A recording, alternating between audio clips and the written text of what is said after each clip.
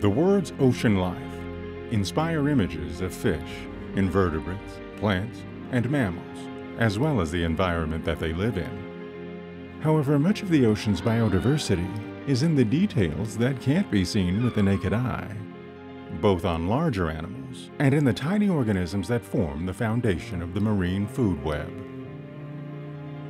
Carla Stehr at NOAA's Northwest Fisheries Science Center spends her days peering into this world, using a scanning electron microscope to view the sea unseen.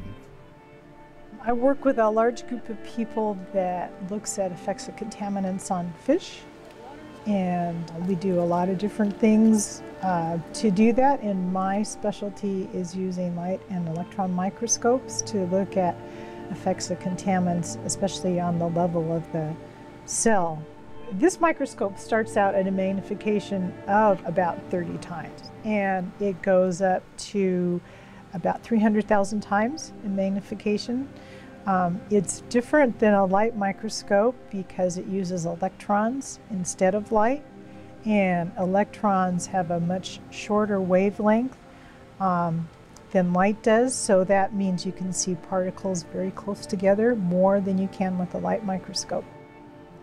This one is a scanning electron microscope, so it scans over the surface of the tissue or whatever we want to look at so that we can see all of the surface features. You can't see through it, but you can see the really cool patterns at a very high magnification, much more so than with a light microscope.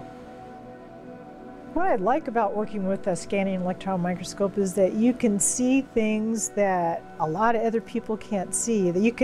There's these teeny tiny details on these organisms that I never knew existed, that probably most people don't know. I look at that and go, this is amazing. How, why would something this small have these amazing patterns? Those are the kinds of things that fascinate me, and the scanning electron microscope gives me an opportunity to see a lot of those little things that you would not be able to see any other way.